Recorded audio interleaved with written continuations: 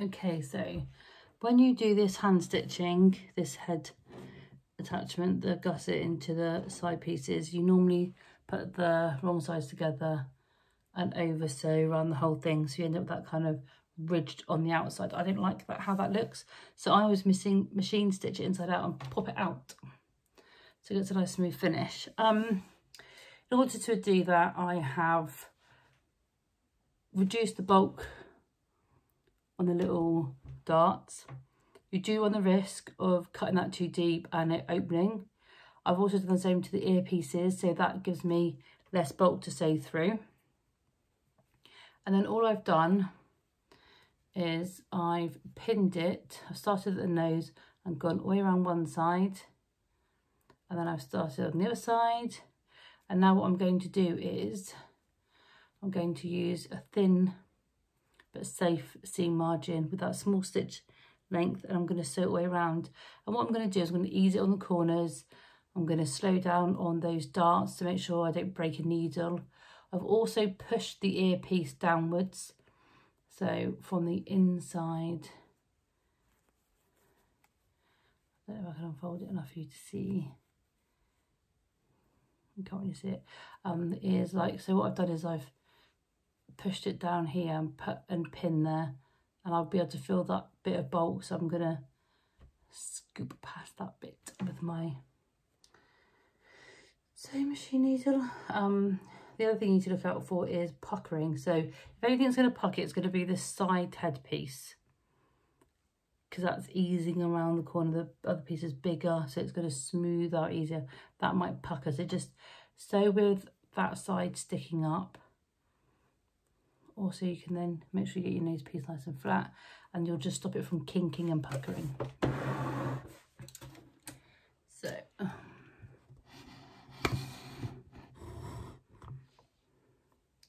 and be careful with your fingers, because there's lots of potential for pins to get stuck into you, and it bleeding well hurts. This is a woman of experience. Right, so you just have to take it really slow and steady. You can see better there. So I'm just manoeuvring it around. Might go up just a little bit for you. I don't know what was best for you actually. I push that down. I'm just following that.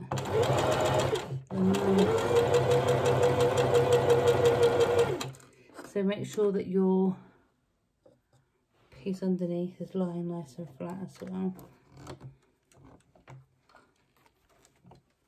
I'm now coming up to the bit with the ears and the dart. So you can feel where it's starting to get thicker.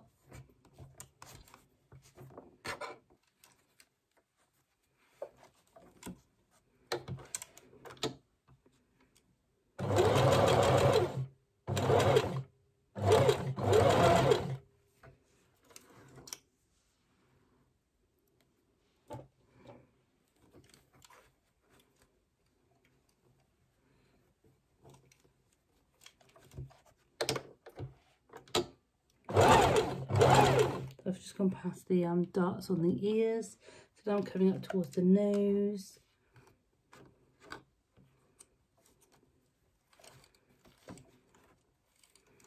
Okay, everything nice and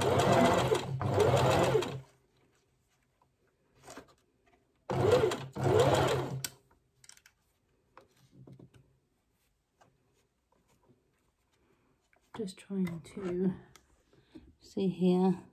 That's my nose piece. Just trying to keep it nice and flat so it all goes through nice and even.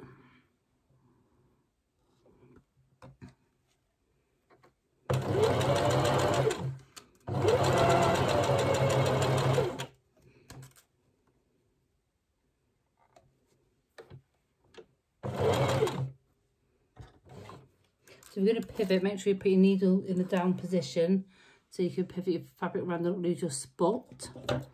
And if you are going to do that, don't pull on it either, because it might bend your needle out of place.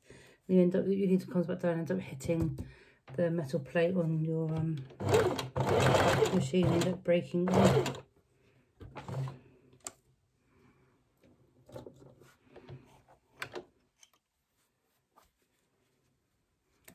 I'll just like keep flattening it out.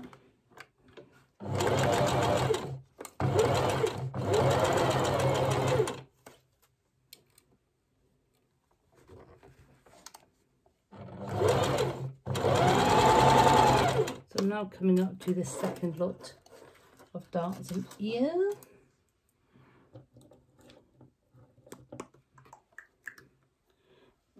Remembering to keep it all nice and flat.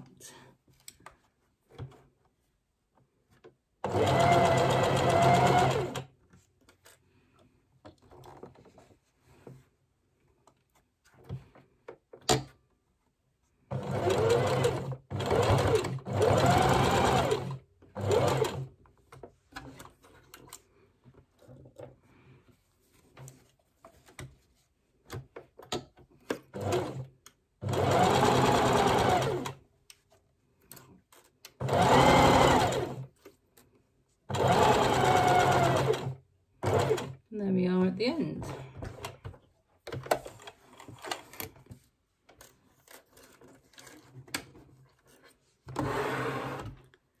Just put my pins away.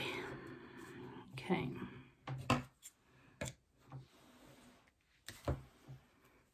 So if we gently now pop him out, her out, isn't it? It's a girl otter.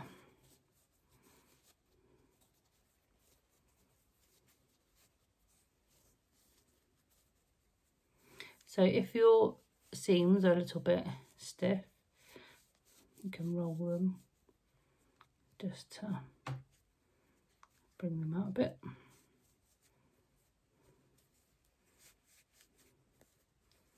Don't need to pull and tug or get pair of scissors and try and rip it through there. You're likely to cause some damage.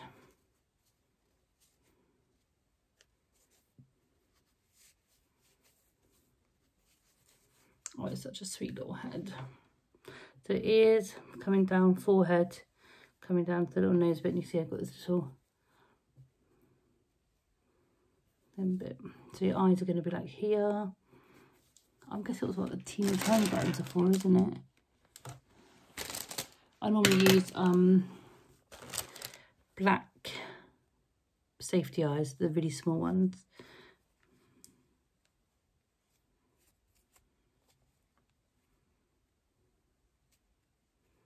Let's go and put a position. Wonderful, so that's it done. So now the next part is the throat piece, which just goes in here. So I will show you the next video how to pin and sew that in. So you're gonna have to turn your head back outside the other way. Okay, see you in the next video.